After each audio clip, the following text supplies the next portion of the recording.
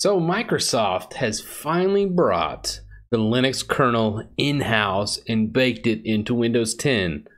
Or have they? I don't know. Next Insider build, we'll actually get to play with this. But I watched all the videos, all the press kits that they have, and the things that they've done on this. And I gotta say, it's interesting.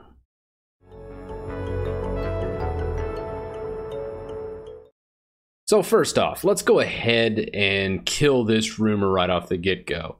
Windows is still Windows. It's still using the Microsoft kernel. They haven't integrated and started using Linux kernel stuff in the MS kernel.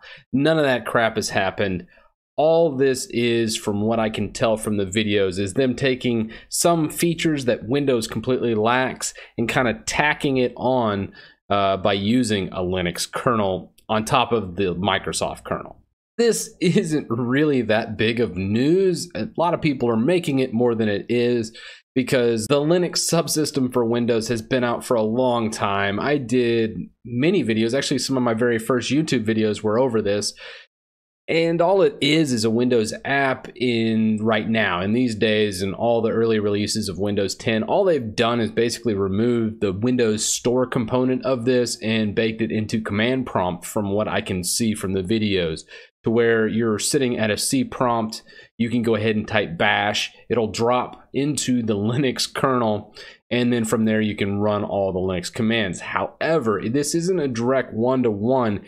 It kind of reminds me a little bit of how Wine runs for Windows apps for Linux, because they have stated there's several things that don't work quite right. Ruby gems, MySQL doesn't quite work, and then top, as far as hardware and process monitoring using the Linux kernel, does not work quite right. So it looks like just a complete compatibility layer where it's taking those calls and transforming them using the Linux kernel on top of a Windows kernel. I'm not quite sure how it all will end up playing out. If I have any ideas about this, I would say Microsoft will find a way to make this a buggy mess, as they always do. But at the same token, I can kind of appreciate it. As far as things they've brought outside of the bash prompt, they have put in SSH, native SSH, into Windows CMD. This is interesting because one of the big things I love about Linux is just doing SSH directly there, or SCP commands. There's a lot of things Linux offers that Windows does not. I have to use PuTTY and other third-party tools.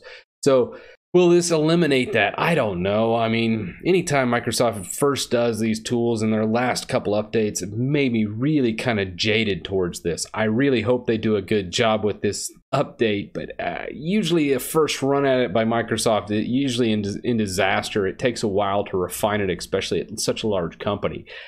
We'll see. I don't know, but again, I don't have high hopes for this, but at the same time, I do really like this direction of actually adding these tools in Windows. Is dropping to a bash prompt without having to launch a Windows Store app is kind of nice. You can just do it right from your CMD.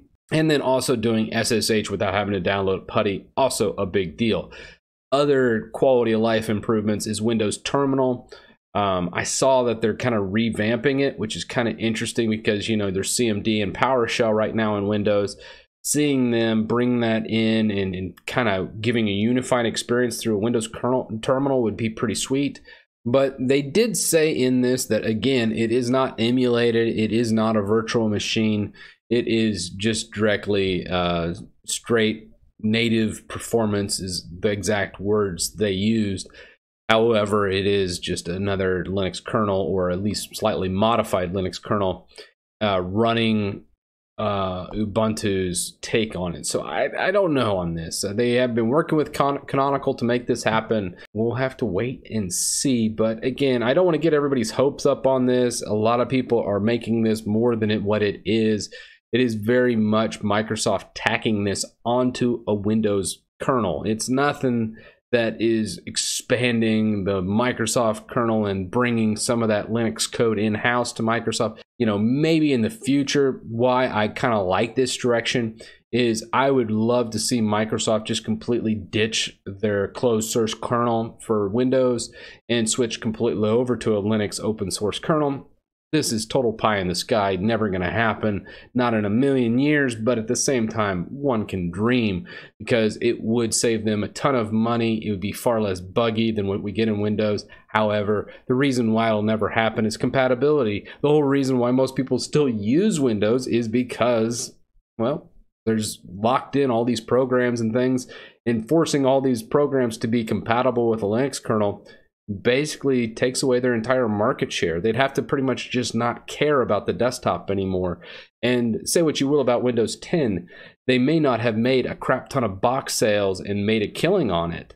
However, they do make a heck of a lot of money on search revenue, just because by default, Windows 10, when you're typing in, hey, what's for dinner, or what's the best food for chicken, or whatever it might be, you know, just nonsensical things, it'll go ahead and just pull up whatever it is using Bing, their search engine, and there's a chance you're going to see an ad or two, and they're going to get paid every time that happens. So as you can imagine, they have made a lot of money on Windows 10. They are not abandoning Windows 10 or their Windows kernel anytime soon. I just don't see them ever abandoning it, because that's just such a huge market share right now. Again, they have lost market share steadily this past bit. I'm really looking to see Linux, Mac OS, FreeBSD, all of these gain market share this upcoming year. I think that's happening already. The figures show that. So be on the lookout for what's going on. Also, I've already kind of covered this in a past video. I'll go ahead and link it up here. But Windows 10 update 1809 and 1903 has just been a complete dumpster fire. 1809 was deleting user files. It's still not up to snuff, and it's been almost 6 months later. I had a lot of audio issues. I have a streaming PC where I set everything up on, and my mixing board could only get pushed audio to. When I'd push audio out to the actual computer, it was unable to actually receive the audio. And by downgrading it to 1803 or 1709, both those versions did work.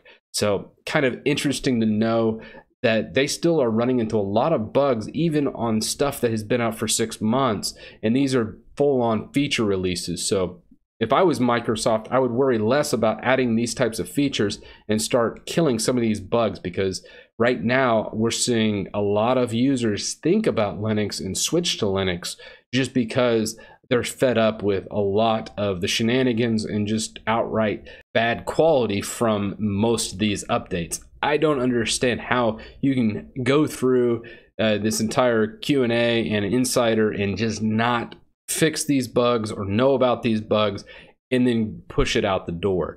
Microsoft is somewhere, it must be written in stone that they have to do a feature release every 6 months. And they should stop this practice, because the last 2 feature releases are very bad, and we can only delay updates for business and other things for about a year and a half by default. So by doing that, you know, we're coming up to where if we have 3 bad feature releases right in a row on Windows 10, anybody that's using updates on Windows 10 is going to have a broken system soon, or at least one that doesn't work that well. It doesn't work as well as it did 2 years ago. So it's just kind of nonsensical to me. A lot of people have had tons of issues with these feature updates, so I really hope they slow down, take the time. So they've already done 1809 and 1903. I'm really hoping, I guess 1909 would be the logical number for the next feature update. They take the time and do this right and not worry about pushing in a whole bunch more features from Linux and stuff. They can go ahead and do that as a side project, but I really hope they focus on the bugs here, because if they don't, this is just going to be a tragedy. And I have to deal with Windows on a daily basis through business, and I really don't want them to screw up 3 feature updates right in a row. I know it'd be fine for what I do, but I do know a lot of small businesses that will be hurt drastically by this, and I really don't want to see that. I don't want to see Linux succeed just because Microsoft fails. It's just my opinion. I think, you know, they can continue doing what they're doing, and I truly believe if Linux just keeps on its path, everyone will win here. It'll be fine. So please don't take this as, hey, Microsoft's failing and they're going to die. I just really hope they dot their I's and cross their T's on this next feature update. And it's going to include some Linux functionality. I am looking forward to native SSH in Windows CMD. I will use that because who likes launching another program just to do SSH? That's silly. At least coming from Linux now for the past 6 months, I have enjoyed that aspect of it. But what do you guys think of this? Let me know in the comments section down below, and I'll see you on the next video.